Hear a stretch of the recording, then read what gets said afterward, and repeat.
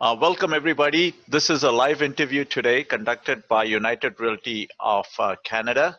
Mr. Hunter Milborne from Milborne Group is going to be our keynote speaker, and we are going to be talking about the state of pre-construction projects in this crisis of 2020. Mm-hmm.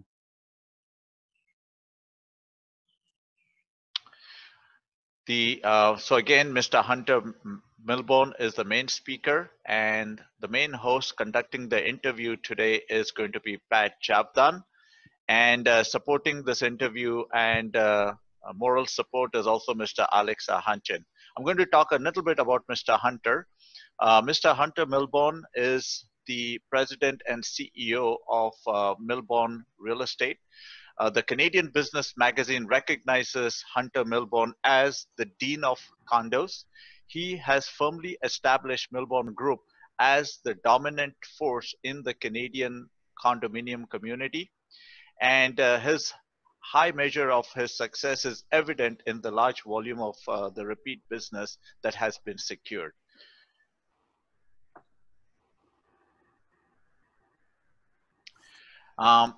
A little bit about Mr. Pat Javdan. Mr. Pat Javdan is the broker of record of United Realty. He has 20 years of experience specialized in the pre-construction condos and residential market. And by design, he is the design engineer by profession working at General Motors. And we also have Dr. Alex Hanchin, General Manager of United Realty of Canada. And Alex is a microbiologist and a doctor by profession for more than 25 years. And out of that 12 years, in experience in real estate, specialized in commercial and the residential market. We are going to start the interview very soon, and all this information about the interview is going to be recorded on the webinar, and it's going to be posted on the above website. And if you have any questions, about the projects and the condos, you can also register those questions at urock365.com.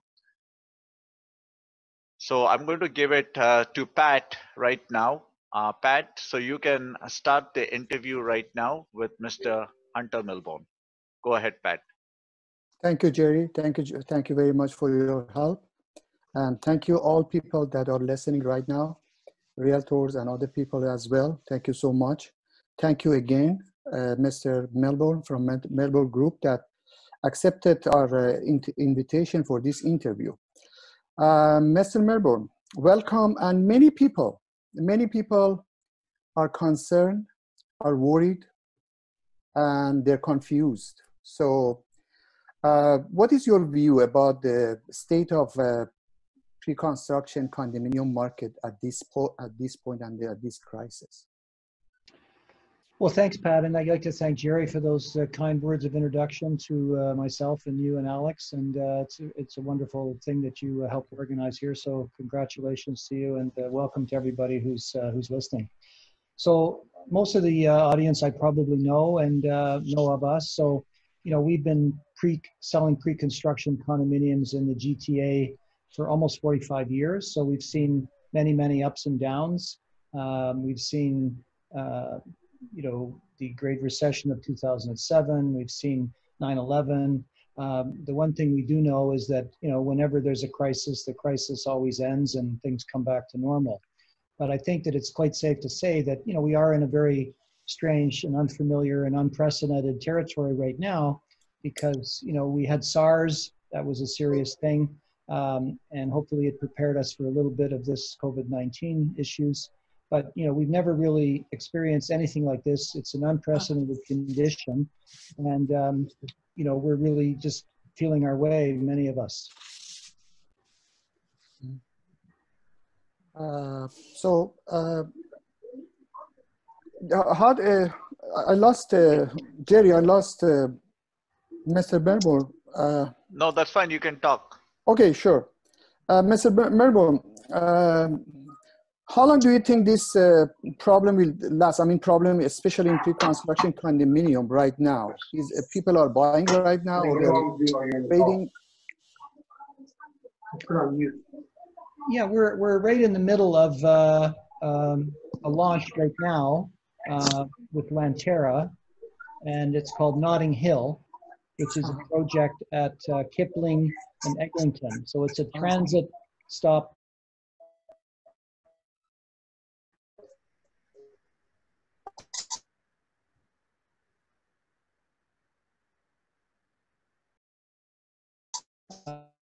Multi-phase master plan community called Notting Hill. She, for the Platinum Group, have experienced it. It had been 3 months ago or 6 months ago, but it's doing, I think it's safe to say it's doing surprisingly well. And you know, there are people who still want to purchase, and we just have to change the way we do business. You know, we're basically doing everything remote because, I mean, I think that if you listen to most business people and most individuals, the overriding prerequisite in today's world is to stay safe. You know, we haven't heard words before like social distancing and flattening the curve, and you know, all of these are part of our everyday lexicon and language today. So I think that, you know, the overriding prerequisite for us is our staff, our customers, our broker partners. So, you know, the most important things are to stay safe, stay at home, you know, do only what's necessary face to face. If you do have to meet with somebody, you know, stay, you know, 2-3 meters away. And it's, people are accepting it and used to it. And, you know, necessity is really grocery store shopping. So people are getting used to that. So what we're doing now with this particular launch is that we're doing virtually everything by video, by remote, by DocuSign. So nobody's coming to a sales office. Nobody's doing it. Everything is by email. Everything is as remote, and it's actually doing quite well. Is any condominium project has been affected, canceled or delayed, or will be canceled or will be delayed because of this situation? You know, I don't think so. I think that when you look at the life cycle of one of these large condominium projects, you know, for the developer to purchase the land, to get it approved, I mean, typically when we as brokers, listing agents, selling agents get involved, the project's already had a 2 or 3 year life cycle of acquisition and approval process.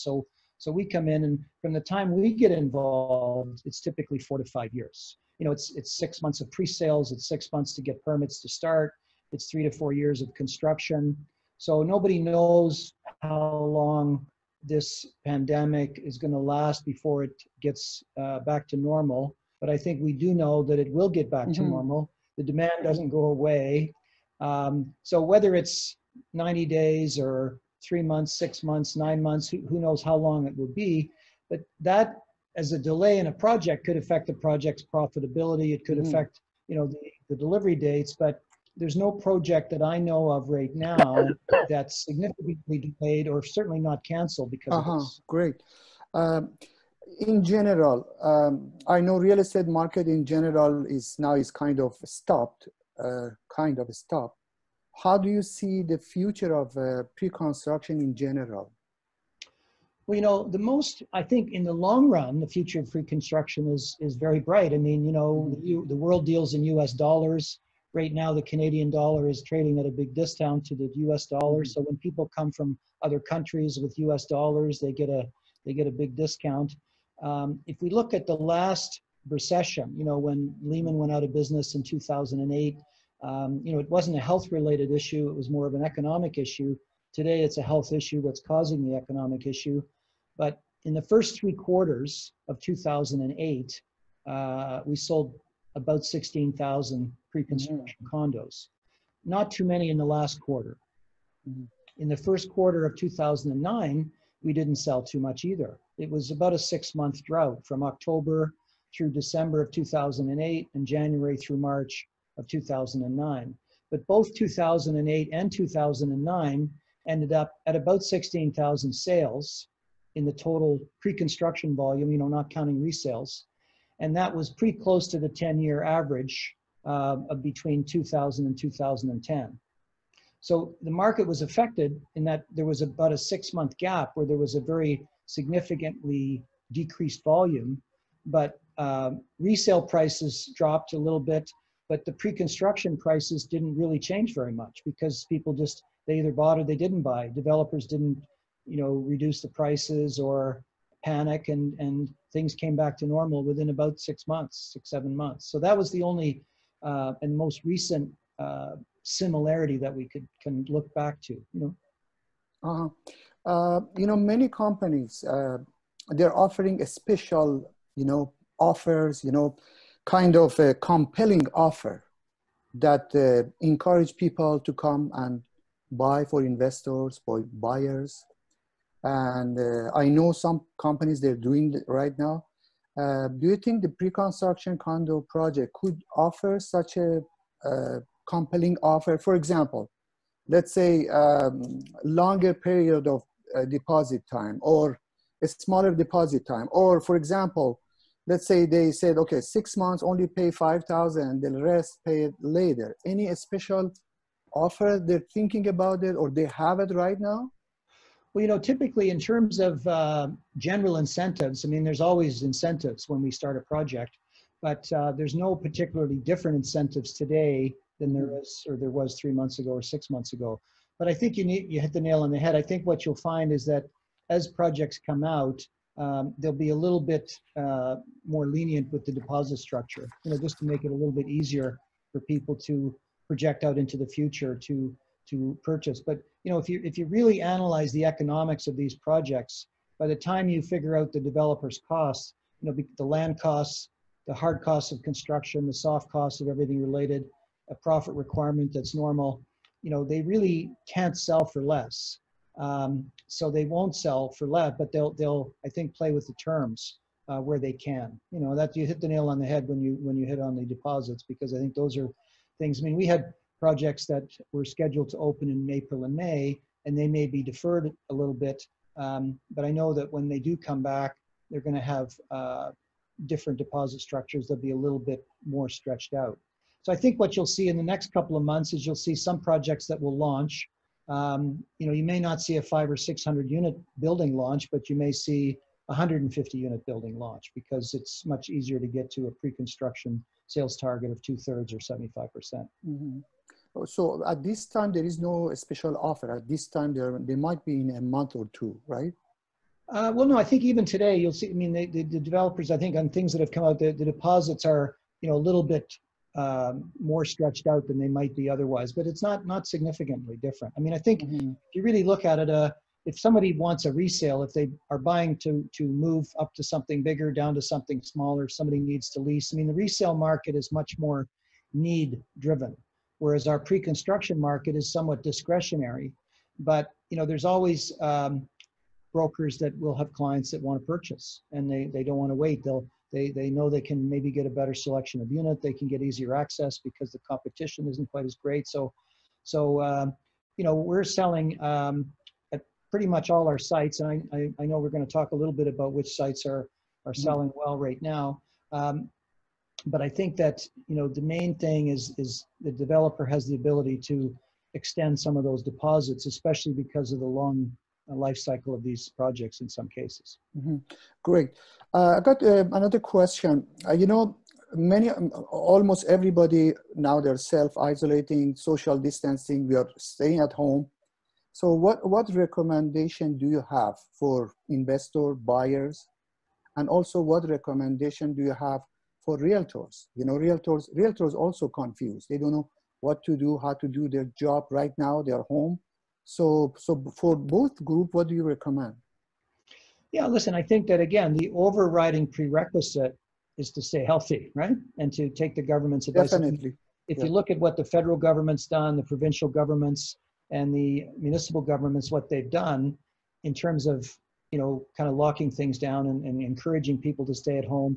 I mean, I've been pretty much at home now for about 2.5 weeks, working out at home. But I mean, we have a full day where we're on a lot of video conference calls, a lot of Zoom calls, Skype calls, conference calls. So we're just as busy as we always have been. I think one of the other pieces of good news that's out there a little bit, I don't know whether it's widely known, but we have a lot of friends in China, in Beijing and Shanghai, and there was some reports that came out of there, both official, and I've talked to some of our friends and partners there. They were, 60 to 90 days ahead of the curve for us. I mean, they started in December, right? They started getting cases. China was very quick to act and sort of locking things down. So they peaked with a lot of cases, and it curve flattened. And so now they're, let's say, 60 to 90 days ahead of us in that cycle.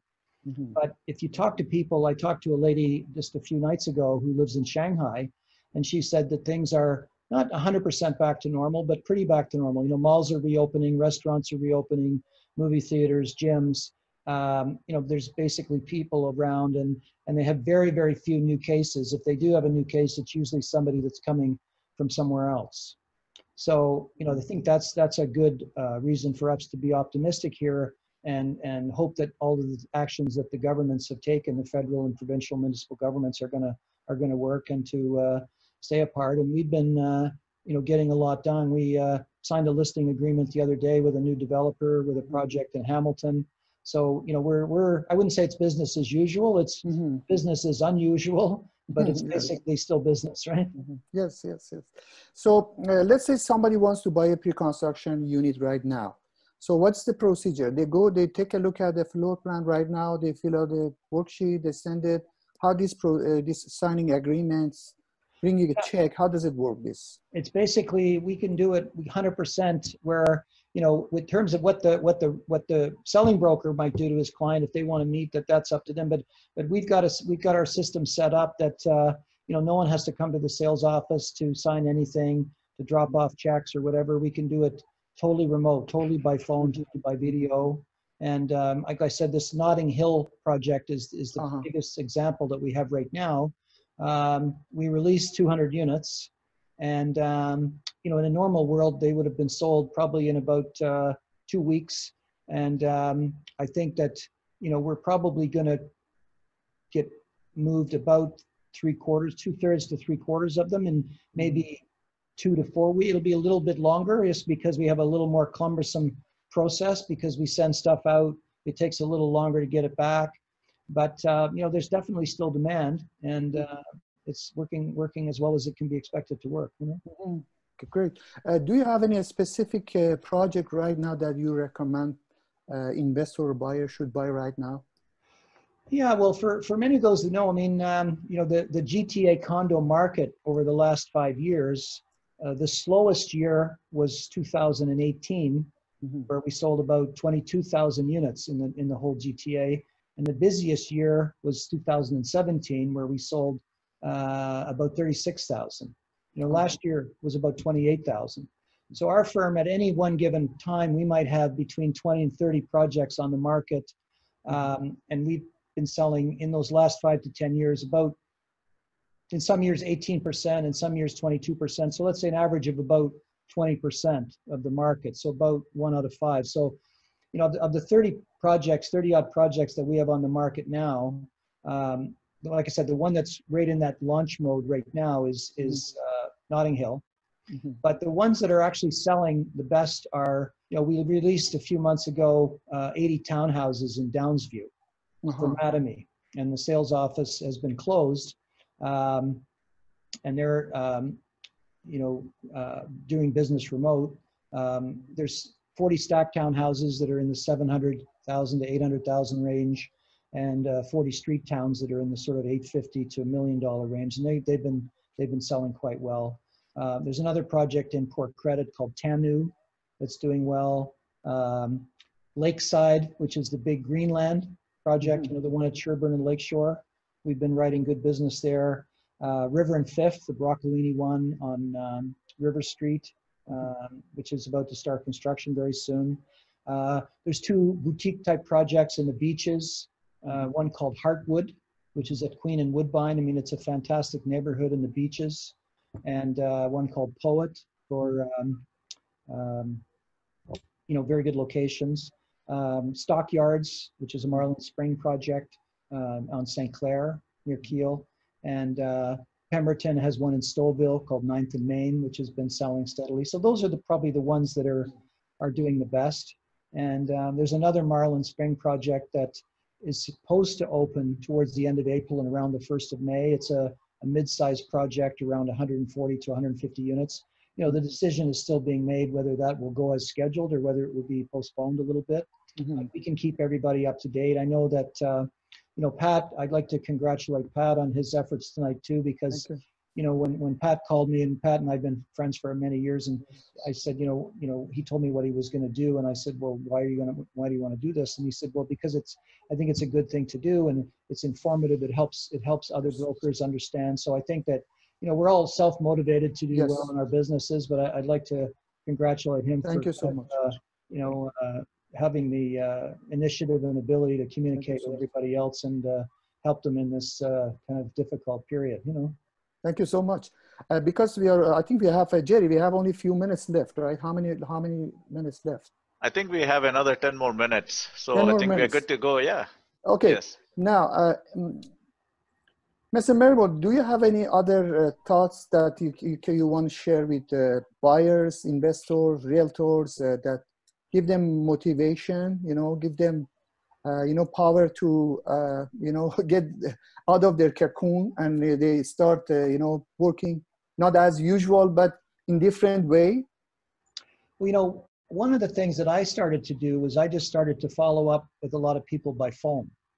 Okay. And I think that, you know, I think that it's difficult and dangerous to make predictions. Like if a client asks, like, when is this going to be over? Or, you know, it's hard to predict. But I think that if you take this extra time and say to yourself, look, I'm going to basically go through my database and call people for two reasons. One, to reconnect business-wise, but also personally, because, you know, I think that everyone would agree that business is important, but the single most important thing is to just stay healthy.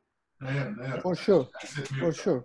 And I think that the way we need to stay healthy is to listen to what the governments are saying and really respect those. But I notice, you know, walking on the street or in the grocery store, I mean, people, nobody gets offended, you know, when they back up away and, you know, try to stay 2 meters away from each other and, you know, on those necessary trips to the store or whatever. So I think that, you know, the overriding prerequisite is to stay healthy and just rely on technology, you know, because there's so many great tools that we have today that 25 years ago we didn't have in terms of the video conference and just what we're doing right now. Yeah, for sure. This is a meeting that basically in some countries would be illegal. You know, I talked to a guy today and he said, you know, if 10 years ago you said that we would live in a country where working is illegal and pot is legal, that nobody would have believed you. Right? Yeah, that's true. Well, because, you know, some jobs are not necessary services, so it's not kosher to work, you know. Exactly. So I really think that the important message is to you know, keep that focus on the medium to long term, and because we know that it's going to return to normal, we just don't know when. We have to stay focused in the meantime and keep in touch with people and keep supporting people and just follow those, you know, keep isolated, social distancing, and just, you know, don't shake hands, wash your, and, you know, just those basic little things that all the things. There's that book, Everything I Ever Need to Know I Learned in Kindergarten, right? Yeah, exactly. So, you know, we have to maybe, you know, go back to those basics, and then I think a lot of the business we can do on the phone. Mm-hmm. Yeah, that's great. If any question, I don't know, Jerry, is anybody send a chat question, a specific question for Mr. Milborne or no? No, nobody has sent any questions. But, you know, the other thing that we could do is between Pat, like if Pat has an email database of the people on the call or people that, you know, and we could send something out a couple of times a week just as an update to this, right? Right. And just say, look, you know, here's Notting Hill. Like right now, we don't know how many of those worksheets are going to turn into deals, and we don't know how many of those deals are going to firm up. That we'll find out over the next 1 week to 3 weeks, right? So I think those are going to be very important statistics, because if I know those and communicate those, then that's going to, if it's good results, then why wouldn't we share that news with people, right? Definitely, definitely. So I'm happy to do that, or if you want to do this again in 2 weeks or 4 weeks. Oh, perfect, perfect. I appreciate that. Yeah. There is one more. There is one more question from Ida, and she wants to know regarding deposits. How are you guys taking those deposits? Electronically, by scans of checks? Can you please tell us a little bit about that? We're taking, most of them are still by check.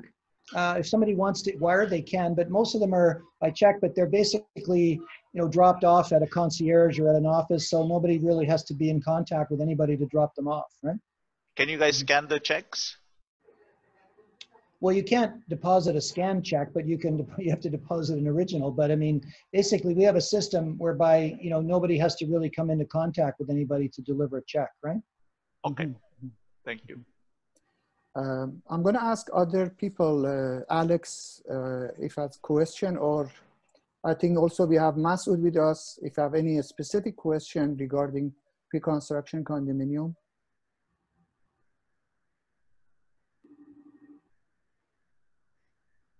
Maybe next time, Mr. Mayor, maybe next time we open this chat. I don't know if it's open or not.